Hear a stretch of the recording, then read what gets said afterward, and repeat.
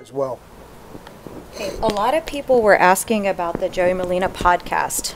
Do you want to elaborate on that? How do you feel about that? Joey Merlino? Mm-hmm.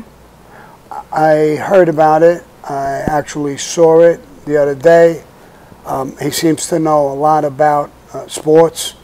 I didn't know him well. I knew his father very well. He was the underboss under Nicky Scarfo for a while.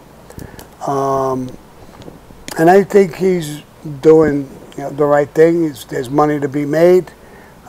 He's doing a sports show. Some people are complaining about him. Some of the same people who complain about me are complaining about him and putting him down. And I don't see why. I really don't. First of all, he does have some street credentials. He's a little bit of a tough guy. If he's anything like his father, he is a tough guy. And he's doing a show and not bothering anybody. So there's these people that want to just put people down all the time. And I'm not one of them. I think he's doing a great job.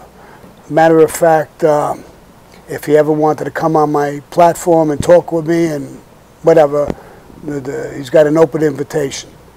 So for what I know of him, I think he's a good guy and he's doing the right thing. He's making some legitimate money. What do you want him to do? Go shake people down or do fucked up things? He's doing the right thing, and more power to him. KM in the super chat. KM, we kind of touched on this already earlier, but he said, I just got here. Any thoughts on the Joey Merlino from the Philly Mob and his new podcast, The Skinny? Listen, I commented on it before. I'll comment real quick about it this time. I heard him talk. He's a great talker. He knows sports. I don't think he's doing the wrong thing. He's not saying anything bad. He's not putting anybody down. He's not, he's talking about people, excessive crimes, almost like prison reform. I'm doing the same exact thing. I think he's doing great things with that. He's going to do something about rats. I don't know whether it's in his case. Somebody ratted on him. I don't know the story. But I don't think he's doing anything wrong. He's making a buck. There's a lot of guys out there making a buck. What bothers me is that I heard a couple of people, and I don't want to mention names, knocking him for it. I mean, I don't see why. You're a jealous, envious fuck. Let him do it. And he's making a buck. He's not bothering nobody. He's not doing anything wrong. So I wish him the best. I didn't know him personally. I know his father very well, Chucky Merlino. He was the underboss under Nicky Scarfo for a while. So that's my opinion about him. I heard it. He obviously knows a lot about sports. He knows a hell of a lot more than me. I was listening to him. He's pretty good at it.